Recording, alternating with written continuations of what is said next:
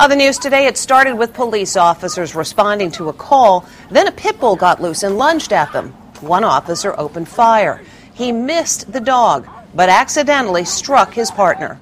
Deputy sheriffs go to a house outside Knoxville, Tennessee. Suddenly, what's it dog? A vicious dog lunges. Got me! It got me! Oh my God! Oh my God! In slow motion, you can see the pit bull bite an officer on the leg. Then things go horribly wrong. Watch out! Are you okay? No, you shot me! Oh God! Are you okay? No, man! Oh. She screams in pain. Ah! Officers run to her and apply a tourniquet to stop the bleeding. The tourniquet hurt you yet? No. Keep twisting. She manages to get to her feet, but groans as she is helped to a cruiser that will take her to the hospital. The sheriff calls what happened an unfortunate incident. The deputy who was shot was taken to the hospital for emergency surgery. The department says she's recovering well. The pit bull was taken to animal control.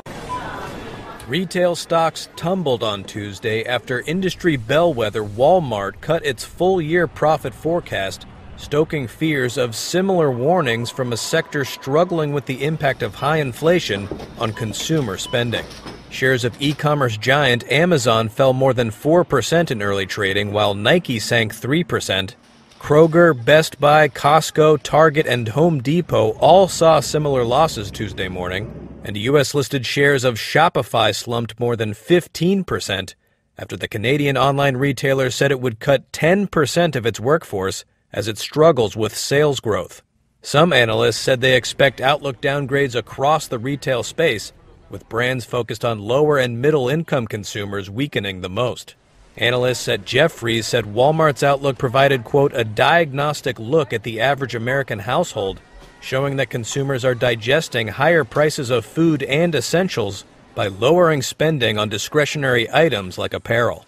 Wal-mart, the nation's largest retailer and biggest private employer, said annual profit could fall by as much as 13%, adding that it would cut prices of clothing and general merchandise more aggressively to attract investors. On the news today, it started with police officers responding to a call. Then a pit bull got loose and lunged at them. One officer opened fire. He missed the dog, but accidentally struck his partner. Deputy sheriffs go to a house outside Knoxville, Tennessee. Suddenly, what's it dog? A vicious dog lunges. Got me! It got me! Oh my God! Oh my God! In slow motion, you can see the pit bull bite an officer on the leg. Then things go horribly wrong. Watch out! Are you okay? No, you shot me! Oh God! Are you okay? No, man! Oh. She screams in pain. Ah! Officers run to her and apply a tourniquet to stop the bleeding. The tourniquet hurt you yet? No. Keep twisting. She manages to get to her feet, but groans as she is helped to a cruiser that will take her to the hospital.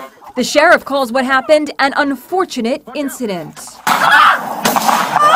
The deputy who was shot was taken to the hospital for emergency surgery. The department says she's recovering well. The pit bull was taken to animal control.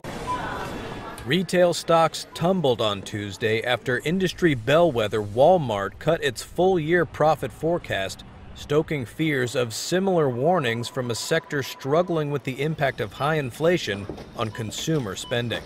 Shares of e-commerce giant Amazon fell more than 4% in early trading, while Nike sank 3%. Kroger, Best Buy, Costco, Target, and Home Depot all saw similar losses Tuesday morning, and U.S.-listed shares of Shopify slumped more than 15% after the Canadian online retailer said it would cut 10% of its workforce as it struggles with sales growth. Some analysts said they expect outlook downgrades across the retail space, with brands focused on lower and middle-income consumers weakening the most. Analysts at Jefferies said Walmart's outlook provided, quote, a diagnostic look at the average American household, showing that consumers are digesting higher prices of food and essentials by lowering spending on discretionary items like apparel. Wal-mart, the nation's largest retailer and biggest private employer, said annual profit could fall by as much as 13%, adding that it would cut prices of clothing and general merchandise more aggressively to attract investors.